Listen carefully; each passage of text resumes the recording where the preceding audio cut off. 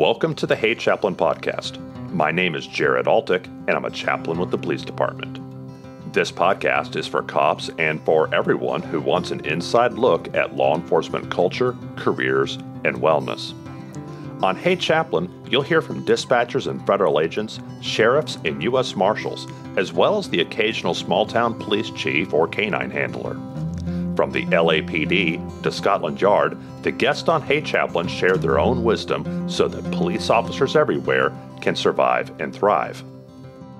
I get lots of great opportunities to talk to cops from major metropolitan areas in huge agencies with thousands of sworn officers and giant multi-million-dollar budgets. But I don't want to neglect the countless thousands of small agencies in small rural towns across America. So today, we're talking to Sheriff Randy Henderson. Sheriff Henderson is from the small city of Hutchinson out in Reno County, Kansas. The sheriff has been in law enforcement for over 40 years, including time in narcotics before switching from the police department in town to a very rural sheriff's office. Make sure you catch what he says about transitioning from narcotics back to patrol, as well as the story of his signature work in building a new county jail and all of the complicated pieces that went into that achievement. This is a great episode for thinking about a long career in law enforcement and how your career might evolve in unexpected directions. Here's Sheriff Randy Henderson. Hello, Sheriff. How are you?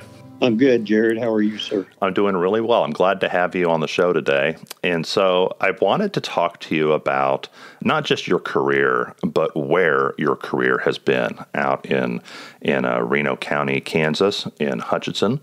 Can you tell me how you got started? Where are you from originally? I'm born and raised in Hutchinson, and I started out, I wanted to be a Marine. And I graduated high school when I was 17. Went down that summer and talked to a Marine recruiter, and man, I was ready to go. And the last comment was, "I need to get permission from your parents." When I pulled in the driveway at home, my mom was standing in the doorway and said, "I'm not signing anything." At that time, I had a brother over in Vietnam, and she said, "I'm not, having both of you." Going in the service like that. So I thought, well, what am I going to do? And I'd always kind of had an interest in law enforcement. So I enrolled in Hutchinson JUCO in the police science curriculum at that time, and graduated there in 1975. And shortly after that, turned 21 and applied for Hutchinson PD. And was hired just after Christmas. How big, how many sworn officers was Hutchinson PD at the time? At that time, there was probably around 80. Okay. About 100 now on Hutch PD, but it was about 80, 75, okay. 80. So a town of about 40,000. It was probably about that size back in the 70s? It was bigger, 45, 46,000. Okay, so maybe slightly smaller now. Right. Okay. And then what did you do with the PD? What kind of, just give me the highlights of your career with them. Well, I was 9 years as a patrol officer before I was promoted to corporal, which at that time was really the best job on the department. You were a crime scene investigator, so you got a lot of special training with that. The nights the sergeants were off, you were the sergeant on the street, overseeing the shift on the road. So it was really a good assignment. I spent about 3 years there before being promoted to sergeant. And shortly after that, I was assigned to the Narcotics Bureau. And that was in 1988.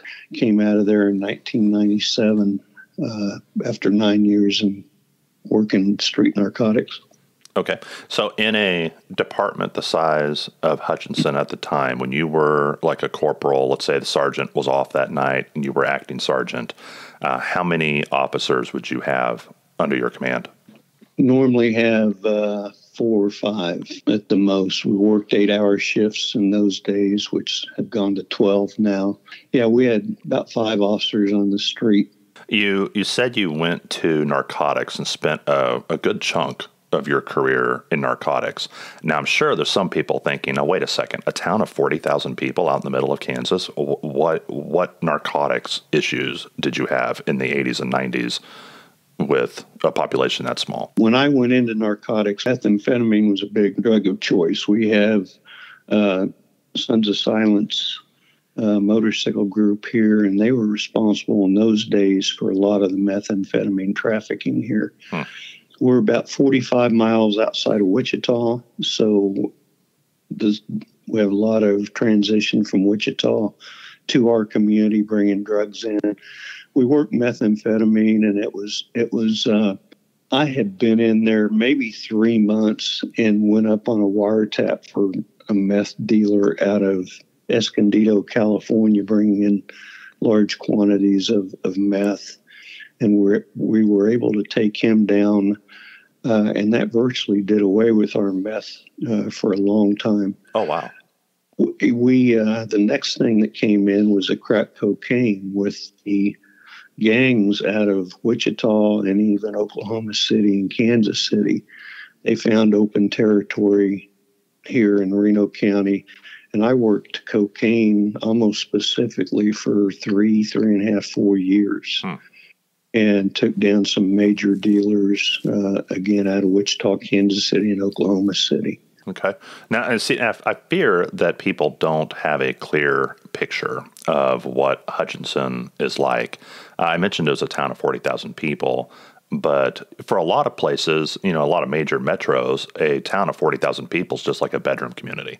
Probably doesn't have any significant infrastructure. It's just residential. But a town out in Kansas, you're remote enough that a town of 40,000 has to have its own airport, its own hospital. There's a lot of self-sufficiency out there. That is very accurate. We are a community that has an abundance of elevators, wheat elevators. We're a big farming community, which brings a lot of money into the community. Yeah, salt mines too, right? Salt mines, which if you use table salt or salt on your roads, when they get slick, they may come from Hutchinson, Kansas. We were known at one time as the salt capital of the world. And to piggyback off of that, they have taken a lot of those old veins, and a company by the name of Hutchinson Vault and Storage has storage down there for documents. The Pentagon has a vault down there. MGM has a vault with the original Gone with the Wind film in it. Yes, I've heard that. I've heard that the original master of Star Wars is 600 feet below the ground in Hutchinson, Kansas.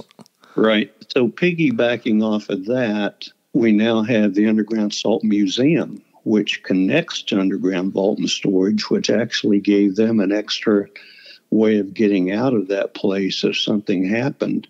So we have a museum down there, and they have, there's a lot of cool stuff down there, and they have a lot of events like plays and stuff in the mine. Right. We're home of the National Junior College Basketball Championship.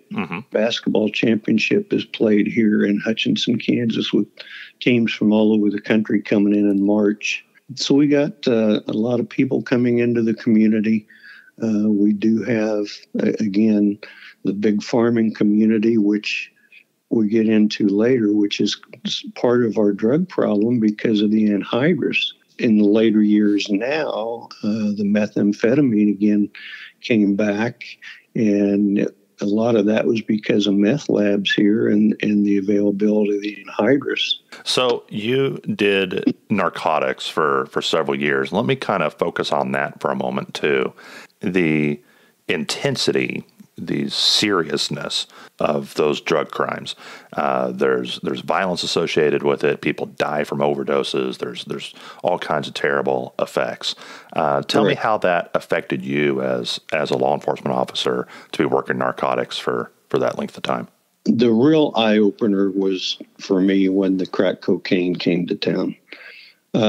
I grew up in the south end of town, basically Hispanic, black area of community, and those were my friends. And that at that time was the predominant victim of the crack cocaine era.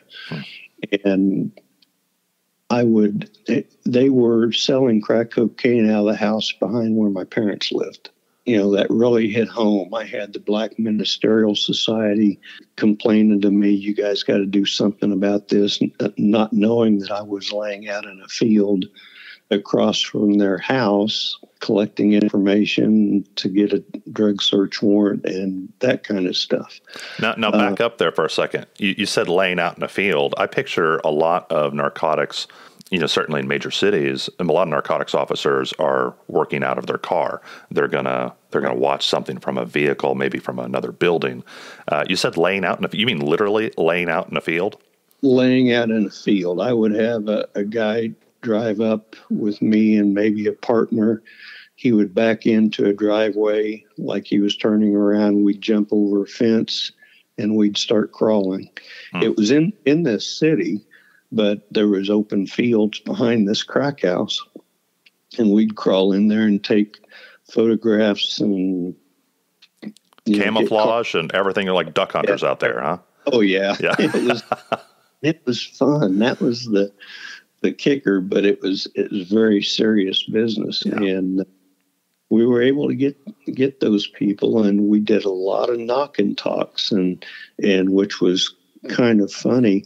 I would interview these guys after we arrested them, and they'd say, we figured we'd get caught eventually if a crazy white boy was stupid enough to walk into a crack house. This is where I developed the young man I was telling you earlier that ended up I hired working for me was a crack dealer.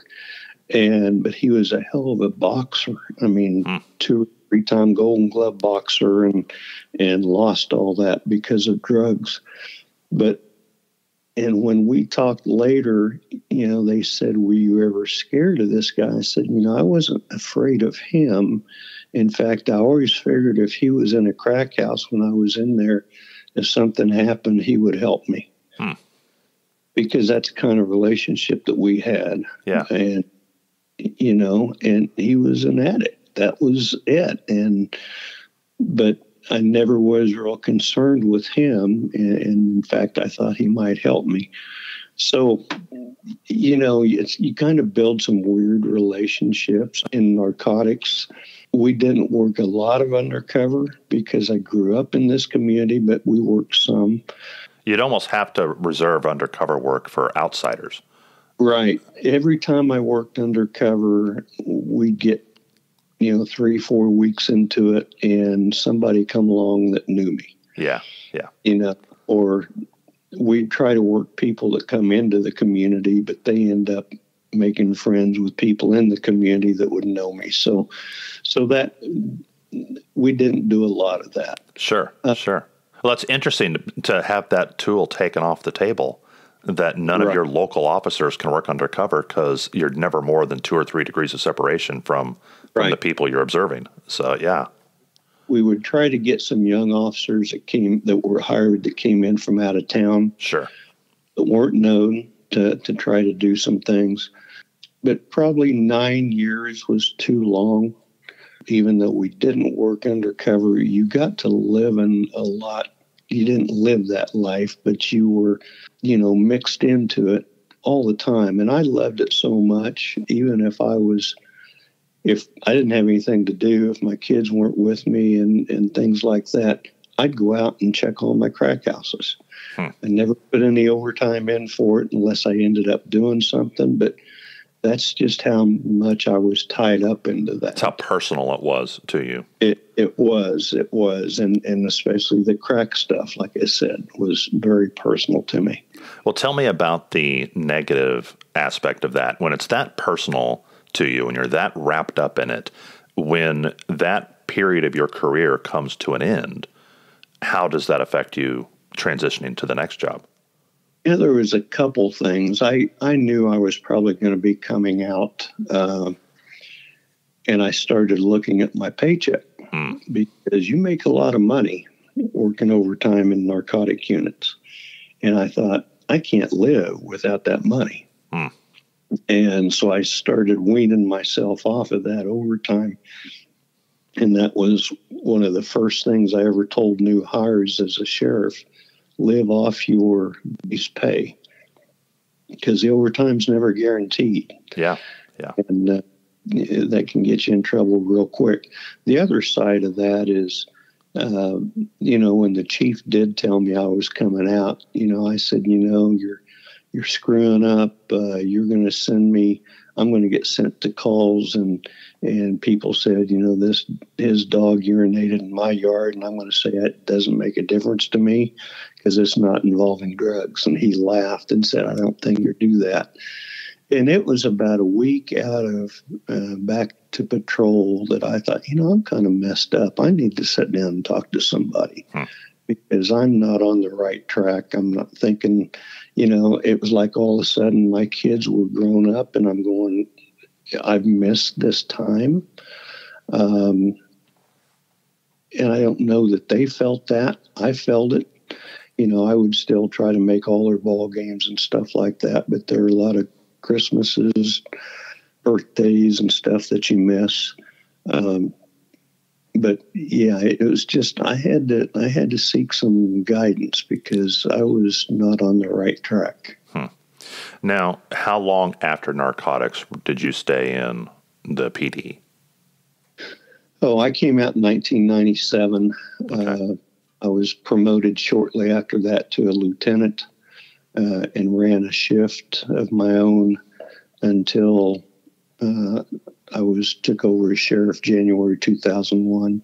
There was actually another sheriff got in some trouble, and they came to you. Can you tell me a little bit about your side of that story? You've been 20 plus years in the PD, and now the county needs a sheriff. So you can kind of tell me how that happened? Our district attorney, who was a member of the Republican Party, came and he said, I've been approached by some people that would like to see you change parties and run and be our sheriff. And I thought, I know nothing about being a sheriff. I know ours walks down the hallway with a coffee cup and talks to a lot of people. I can do that. But I thought, that's kind of interesting. If they have enough trust in me to think I can do that. We were housed in the same building as the sheriff's office, so we all knew each other. Okay. That wasn't an issue. We got along well. And so I said, well, let me think about it. And I went home and I talked to my wife, and she said, I'll support whatever you want to do. And I said, well, there's one more person I want to talk to, and that was my chief. My chief at that time had come from the sheriff's office. He had been an undersheriff, then took over our 911 dispatch center before becoming our chief. And so I went in and talked to him the next day, and I said, I've been approached about doing this, and I think I would like to, but I won't run against you if you want. And he said, I don't want it, but I will support you. And he was the biggest supporter of me. He helped me. He made phone calls to people in front of me and said, we got to get this guy elected. And I went, holy cow. So I won the appointment that year. A year later, had to run my first election. And that was good for 2 years to get us back on the 4-year cycle. Right. And I only had one opponent. There was 9 of us that put in for the appointment, and I won that. I only had one other opponent the first time I ever ran, and I went 4 or 5 other elections unopposed after that. Now, as I understand it, Reno County is profoundly Republican, not just a little bit, but very. And you were a registered Democrat.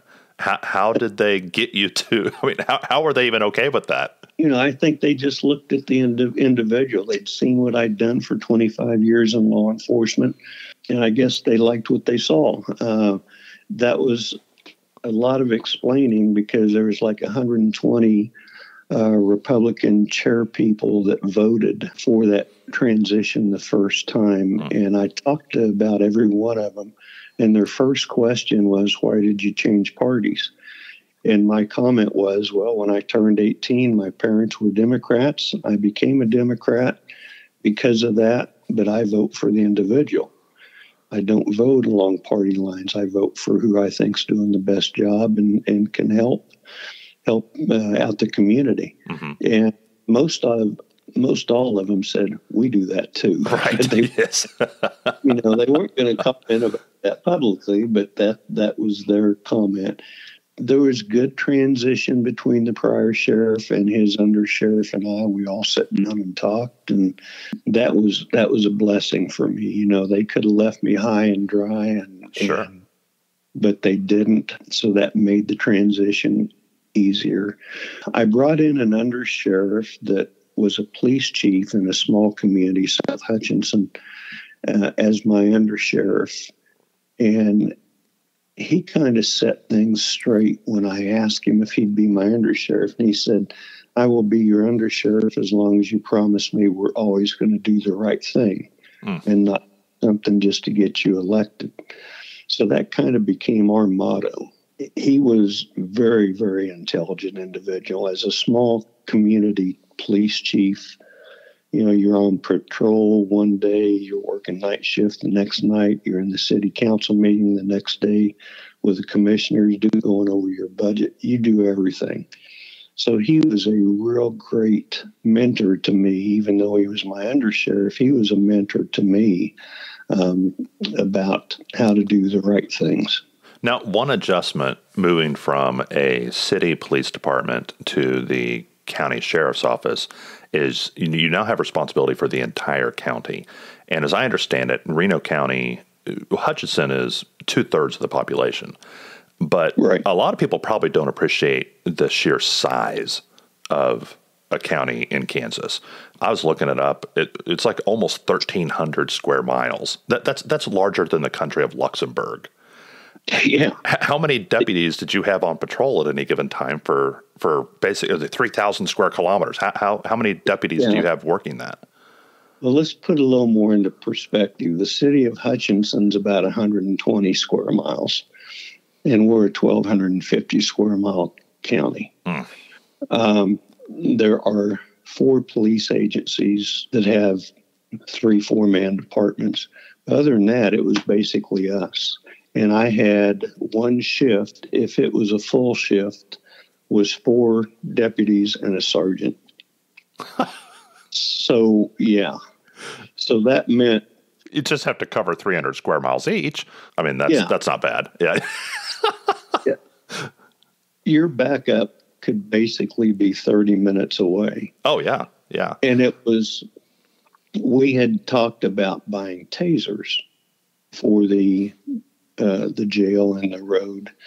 And the officers on the road, the guys in the jail said, yeah, we'd love to have them. The officers on the road actually came and said, we don't want them. And I said, you're crazy. Why wouldn't you want them? And in our agency, I started everybody out in the jail. You had to work the jail to get promoted to the road. And they said, because in the jail, we learn to talk to people. And we don't want to lose that ability by having a quick transition to a taser. We went ahead and bought the tasers. They are used very rarely on the road because the guys have the ability to talk. And that is, my police chief went into our county commission one day with us when we were talking pay raises for our staff. And he said, Sheriff Henderson, his people do the same job as my officers. The difference is my guys have backup 2 blocks away. Yeah. And you're wanting to pay them $3 an hour less than my guys. And it didn't go very far with the commission, fortunately. But I thought, how amazing for him to come in and speak up on our behalf like that. The compensation has been made now. Well, basically, you have to keep people right now. Right.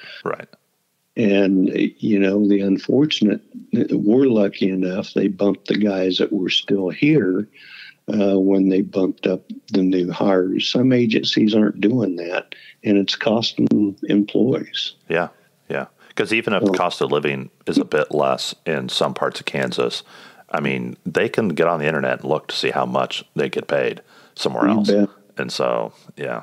So you were sheriff for 18 years? That's correct. Yeah, we had a terrible jail. It was a dungeon, basically. When we had National Institute of Corrections to come in and evaluate it, they had interviewed us. It was built in 1972. And when they walked into the jail, they stopped and they said, "When was this built?" And they said, "This is a 1950s design. You were 20 years behind when they designed it." So we had, the previous sheriff had been trying to get a new jail. Two of them had, and been unsuccessful.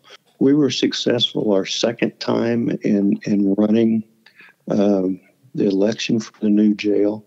And what we eventually did was we opened it up to the public on Sunday afternoons to come in and tour the old jail. And every one of them come out and said, "That's not fit for an inmate." Well, you got to understand, my staff lives in that same environment. Yeah, yeah. And so the second vote, we were very close to winning the first vote, and I'm glad we didn't, because where we were going to build that initial jail was landlocked, and we would have been out of room already. But the second election, the fire marshal had come in and threatened to shut us down because of our population. So then we started housing inmates outside other counties. And so we started pointing out to the public, this is how much money you're giving to another county that's leaving Reno County and not coming back. Yeah. And after the tour of the jail, the old jail, they said, we're money ahead to build our own. And so it passed, and 2014, we opened up the new Reno County Correctional Facility. And we called it the Correctional Facility as opposed to a jail, because we instituted programs in there to help people get back on their feet and become good citizens of our community. We started drug programs. Again, I hired a young man that I had helped send to prison, and he is my program director, doing an excellent, excellent job. He can talk to those inmates where you and I couldn't. Yeah. And he can say the same thing I did, and they listen to him and not me. And that's understandable. We also have not only developed that, he's got a successful GED program going in there, and have graduated numerous inmates. We also have mental health in our facility now. It was a shame. In about 2012, we finally sat down with our mental health facility here. And up to that time, we had minimal contact with them, and what contact we did have wasn't usually positive. And so I had sat down with some people from our mental health facility, and quite frankly, I was one of the worst ones, bad-mouthing these people. We sat down and had a real frank discussion in my office, and it was like a light bulb come on. I don't understand what these people can do. I think I know in my mind what I think they should be doing, but what legal restraints do they have, and those kind of things. And from that discussion, we started working more with mental health. In 2013, they gave me a mental health provider that worked in my jail. When we opened up the new jail, they were housed. We now have two mental health providers that are housed in our facility. And every inmate that comes in gets a mental health evaluation and the right help that they need. We now have in our community a 8-bed housing unit where officers can drop off people. Instead of taking them to jail, take them there, get them the help they need, get them transitioned back to the street. Do you know off the top of your head how long someone stays in your jail before they are either released or go on to prison? Length of stay is really tricky because when you try to figure it out by days, you've got those inmates that have been in jail 3 years waiting to go to trial. Yeah. So I can't say that. I know we are notorious for being very slow in our court system. Okay. And we do have inmates that spend 2 and 3 years in our Reno County facility just because they're waiting for a trial. But you do have time then to implement some of these programs that Yes. that a lot of detention facilities that are shorter term probably don't feel like they have time to make an impact. Where that's there's pros and cons to them being there for a long time, and so so the longer they're there, the more time you have to have them take part in those programs. So yeah, and that was one of the things that the young man worked on very hard because you'd start your GED, then you'd get released. Yeah. So he worked real hard with the junior college here, Hutchinson Community College, on making that transition where they could continue with their GED program there. And he even got it to the place where initially we had to take the inmate up there for the GED testing and stuff. Now he is qualified to give the testing within the housing units. Oh, excellent. They were under enough stress to be taking a test besides sitting there with a guard outside the door. So we got him certified where he could give the testing right inside our program unit. After 18 years as sheriff, that time came to a conclusion. What do you do with yourself nowadays? Well, and that was a discussion my wife and I had because she said, you're not good at anything. And she's right. Law enforcement's all I knew. Yeah, I'm a graduate of the FBI National Academy. And I was at a dinner, and the president of the Kansas Chiefs Association came up to me and says, we need to hire a director. And your name came up as a potential director for the Kansas Police Chiefs. And I said, well, I'm a sheriff. Well, we know that. And so it's kind of funny. I said, well, let me think about it. And I had been on the board of the Kansas Sheriff's Association for years and been their training coordinator. And the executive director for them happened to call me the day I'm driving home from that conference.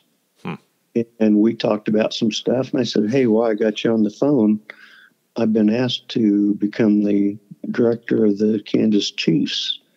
And I said, what do you think? And he said, I think you should take it because you and I have always been able to work together. We've got to get our groups closer together to work better, have joint conferences and stuff. So do it. So I did. And I started that 10 days after I retired. I got a call from a relatively new chief shortly after I started. And I think he had probably been told, this gal's never been in law enforcement. And he called and he asked me a question and said, do you have any references for this? And I said, yeah, but I can tell you what I would have done. And he said, well, obviously you don't know anything about law enforcement. And I said, you may want to do your background. And I hung up on him. 2 days later, he actually called me back. He says, oh, Sheriff, I'm so sorry. So, 43 years, I think I know a little bit. Yeah, you've been introduced to the subject. Yeah. Yes. Right. Well, Sheriff, thank you so much for this. This is so good. I appreciate it so much. Do you have any advice if there's a young patrol officer listening to this, probably working night shift, listening to this podcast? Do you have any advice for them? You're going to have ups and downs in this career. Remember the excitement that you had the day you were hired and the day you put on that uniform for the first time, and remember that excitement, because there'll be down times that you think, what am I doing in this career? And the grass is not always greener on the other side. We had a lot of officers leave because they think they can do better or have more fun or make more money, and a lot of them come back. Excellent. Thank you so much, Sheriff. I appreciate it. Thank you, sir. Bye-bye. A reoccurring theme that I see with cops who have 30 and 40-year careers is that inevitably their career took them to areas of responsibility that they never expected. There are so many different agencies, specialties, new programs and innovations in law enforcement that you can't possibly be prepared for all of them. So I especially appreciated how Sheriff Henderson brought in a mentor to be his undersheriff, and then consulted with other people who could help him overcome new challenges. This takes some humility, but it's absolutely critical to be effective in the next phase of your career. I hope this podcast also helps you. I hope it helps you by introducing you to a wide variety of law enforcement topics and personalities to lay the groundwork for whatever your new responsibilities may be. I'm so glad that I got Sheriff Henderson to record this interview with me. He was one of the first recommendations from a Kansas Cops Facebook group where lots of cops enthusiastically recommended him to me as an expert on several topics. If you have ideas for the show or comments or suggestions, feel free to email me at heychaplain44@gmail.com. There's a link in the show notes. You can also find Hey Chaplain on Facebook and Twitter. Reach out to me. I'd like to meet you. On the next episode of Hey Chaplain. I remember I'm at work as a police officer, spiraling out of control, suicidal, putting myself and everybody I work with in danger. I was making traffic stops, doing what we call ghost stops, making traffic stops without calling off on them, because I was hoping that I could anger somebody enough, pull them over and get them to shoot and kill me. Yeah. So, my sergeant, he sees like me driving code 3, all these places, and going to clearing houses by myself. Then he all the things you shouldn't do. All the things you should never do as a cop. He was like, dude, what is wrong with you? I had an accidental discharge of my shotgun, and that's what set him off. He was like, you're a freaking 11 Bravo. You're a grunt. You've been to war. You knew how to handle a weapon. What the hell is going on with you? Yeah. So I remember he pulled me aside, and I just kind of broke down and cried. Cried for the longest I had cried in a long time. The views expressed here are the personal views of the host and our guest and do not necessarily represent the views of any law enforcement agency or its components. If you like this episode, please share it with a cop or someone who loves a cop. Thank you for listening to Hey Chaplain, and as always, pray for peace in our city.